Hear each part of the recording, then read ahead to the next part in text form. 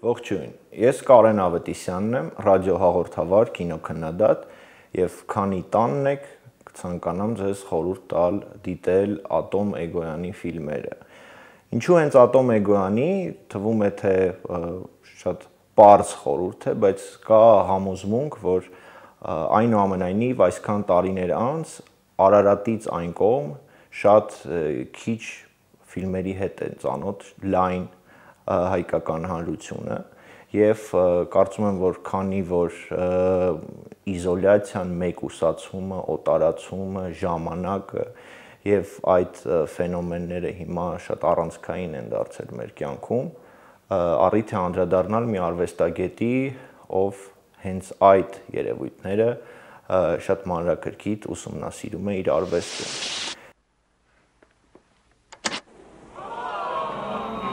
Out your camera, and as you were taping, he placed his hand on mine.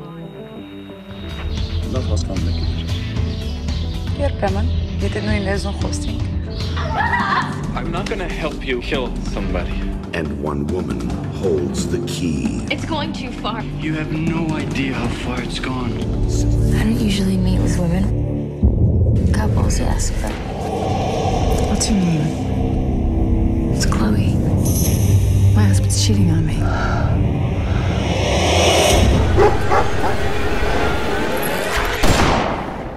Եվ նաև հավելյալ սիմվոլիկ առիթ է 2020 թվականը, երբ Ատոմ Էգոյանի 60-ամյակն է լինելու, եւ կարծում եմ դրանից լավ նվեր չի լինի մեծ վարպետին, ով ինքը այդքան մեծ նվերներ է իր ստեղծագործական ուղու ընթացքում արել Հայաստանին, հատկապես խորհուրդ կտամ ընտանեկան դիտումը, օրացույցը, էկզոտիկան, ինչու՞ չէ նաև Խլոյան եւ որտեղ է թաքնված ճշմարտությունը, հիշիրը, գուցե նաև երաժշտության առիթ լինի եւ երաժշտություն լսելու ցանկություն եւ դրա համար էլ կա սառաբանդան, Ատոմ Էգոյանի այն ֆիլմաշարի մի մասը, որտեղ նաև առիթ է ծանոթանալու մեծ երաժիշտ Յոյոմային։